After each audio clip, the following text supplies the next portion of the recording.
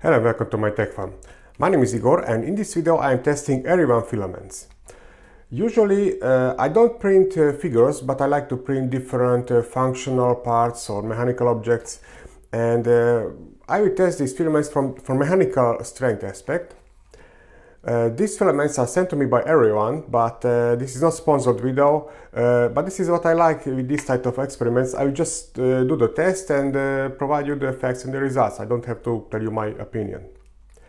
But there is a coupon code. If you want to buy any of these filaments, you can use my tech farm coupon code, or there is a coupon link in the description, and you will get a 14% discount. Which filaments I will test? Well, from mechanical aspect I choose the PLA, PLA Plus and the PETG.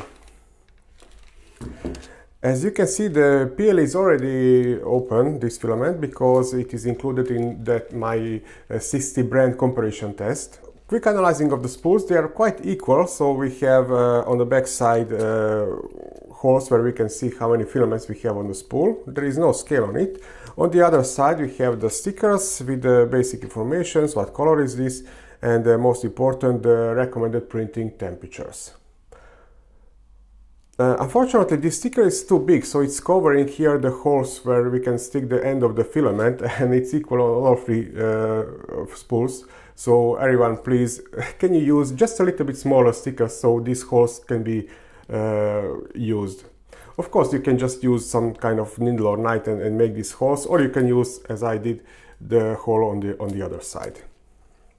Okay, just quickly, let's see the one by one. The PLA recommended printed temperature between 190 and 220 degrees Celsius, and I already have the temperature tower printed in my previous video. And here I can see the temperature tower is between 230 and 190. I had a little bit more stinging on 230, but it is above the recommended printing temperature. So the test specimens I will print on 215 degrees Celsius, or 210, I will see. I always try to go closer to the higher limit, because with the higher temperatures I will get better layer adhesion. PLA Plus, it will be in gray color, and you can see the packaging. Actually here it is vacuum packaged, very nice sealed, and the recommended printed temperature is between 200 and 230 degrees Celsius. It is more taut filament. Here you can see some specification from the website, and this is PETG. Recommended printed temperature between 220 and 240 degrees Celsius. It sounds a little bit low to me. I usually print PETG on 250 degrees Celsius on my Prusa MK3s. Here you can see the list of mechanical tests I will do with these experiments, and I will show you the results after each test type. And the all results, the summary, I don't know, maybe I will upload to my website. You can find the link in the description. What is important to mention about the PETG, that this filament can absorb moisture from the air. So it is important that this filament is dry, otherwise we can have a little bit more stringing than usual. Now I will not dry, I have filament dryers, but I will not dry the filament. I will do what most users will do. I will just take out from the vacuum sealed packaging, and I will use it, and after using immediately I will place it back to the other packaging, which it can be sealed. I will place back the silica gel inside. Okay, and now let's start printing the test specimens. These test specimens are from my tensile and layer adhesion test. And this printed in vertical position has some small supports. This is my standard, because some filaments may have problems with weaker adhesion, I don't know, like ABS or something like that. And all I have to do is to cut those supports, and you can see the rest test specimens for torque, impact, bending and shear stress.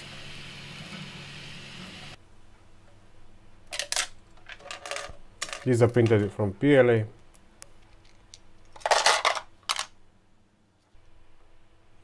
And this is temperature tower for PLA Plus. PLA Plus, I also started with the temperature tower from 240 to 200 degrees Celsius.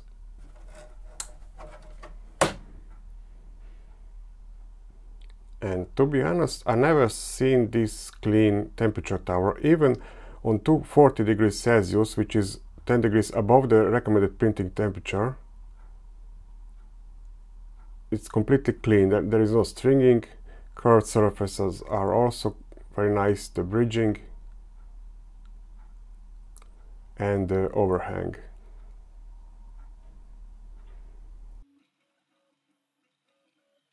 So you can see I printed these test specimens on 225 degrees Celsius, and again I started with the tensile and layer adhesion test specimens.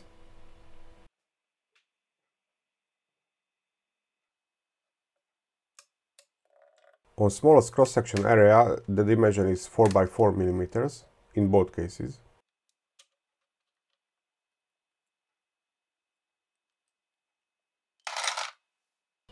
And here you can see the rest of the test specimens for impact, shear, torque and bending tests.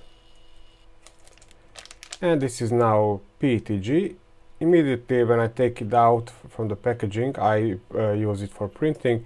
Here you can see the temperature tower. Just a little bit more stringing on 250 degrees Celsius, which is 10 degrees above the recommended printing temperature.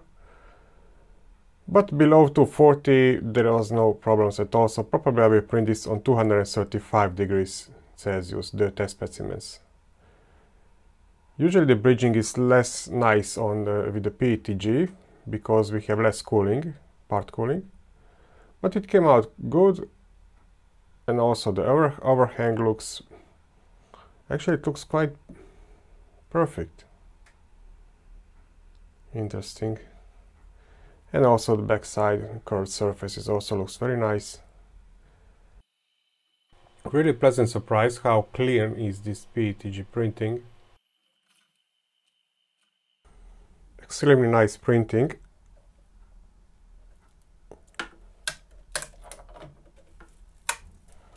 Absolutely no stringing on this temperature. Here you can see the start of the bridging for the torque test specimens. And PETG is never nice with the bridging because we have less cooling there, but it was printed correctly. This is my testing setup: 1 ton chain hoist and 500 kg crane scale, and there will be my specimen. I started with PLA, and here you will see I forget to zero the scale before I place those additional hooks. That's why we can see here the negative values after breaking the test specimens. But I will just include that into final result. So this is now PLA plus and this is now PETG.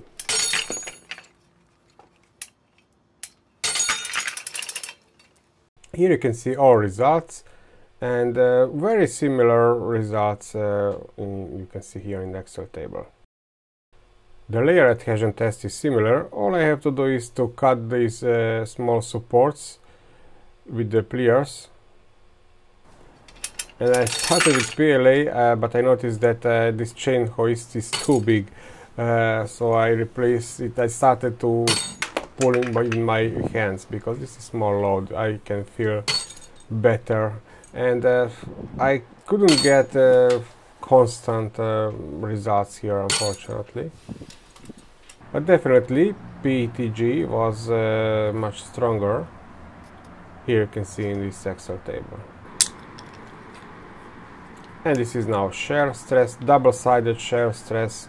Cross-section area of this test specimen is 5 mm. And here I got very similar constant results with with same materials.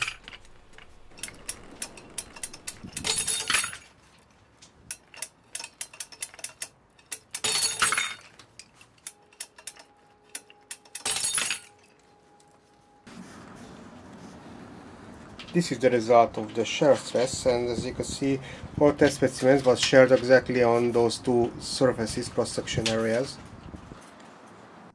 And it's time for bending tests. Here you can see my test equipment. I tried to do something similar like ISO 178. I tried to measure the weight and the deformation. The distance between the supports is 50 mm. I'm recording here the weight for 2 mm deformation and the breaking load in kilograms. PETG deformed on lower weight, but it didn't broke completely.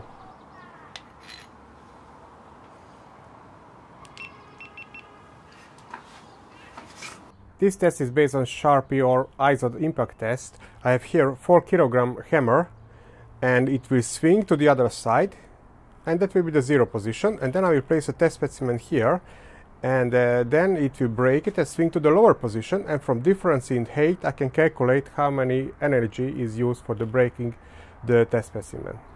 The 0 position, PLA,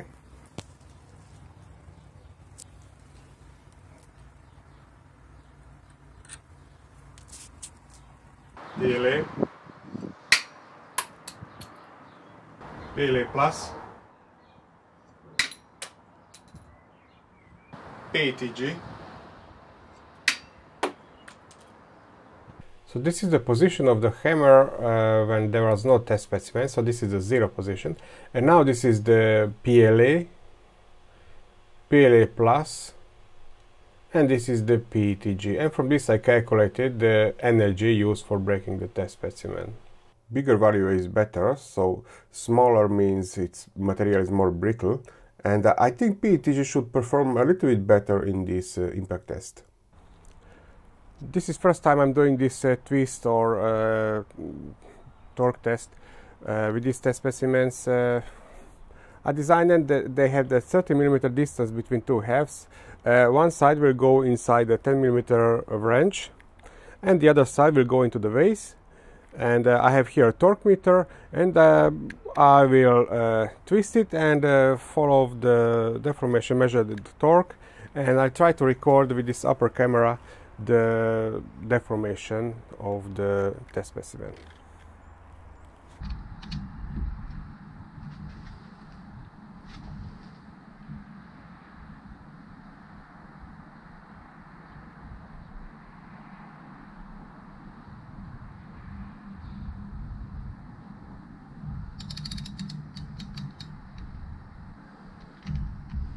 .4.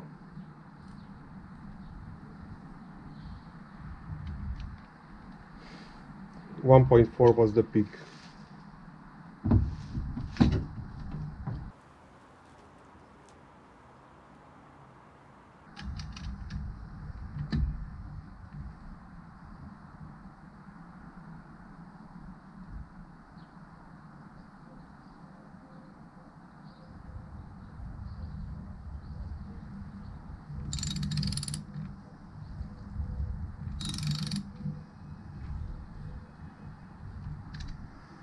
Uh, 1.4.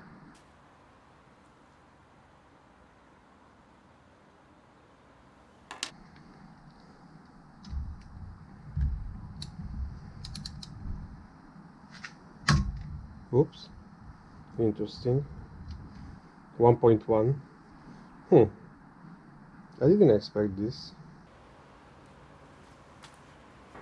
Interesting, in this test my favorite is the PLA plus.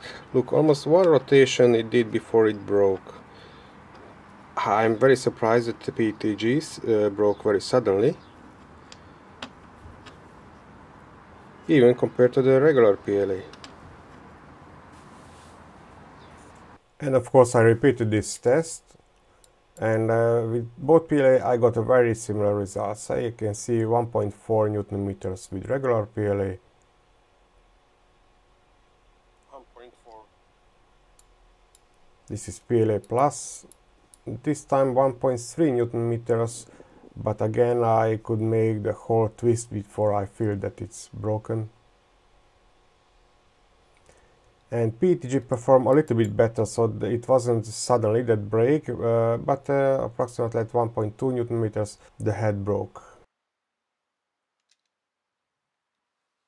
The second test was extremely similar with the PLA plus, only the PETG didn't broke so suddenly, but not big difference. Only after maybe 30-degree twist the head broke off. It's time for temperature test. I believe this is very important part because here we can really understand the difference between PLA and PETG.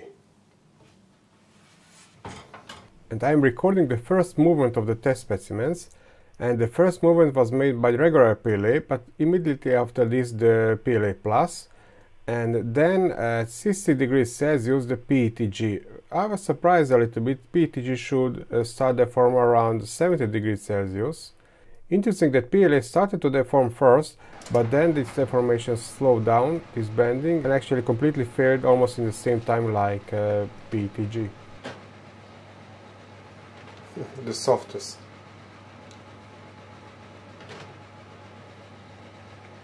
But this one is also soft, PETG.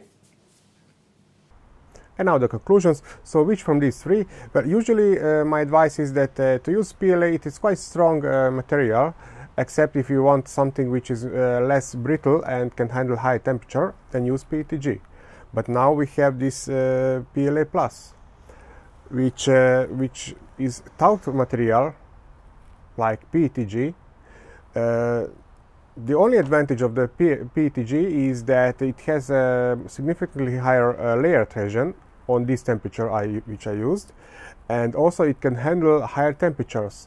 Now in this test it started to failing on above 60 degrees Celsius. Usually PETG should deform on above 70 degrees Celsius, but if that is not a request, then definitely my recommendation is PLA plus.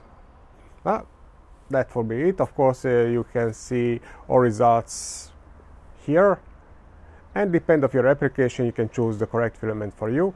Thank you for watching and happy printing!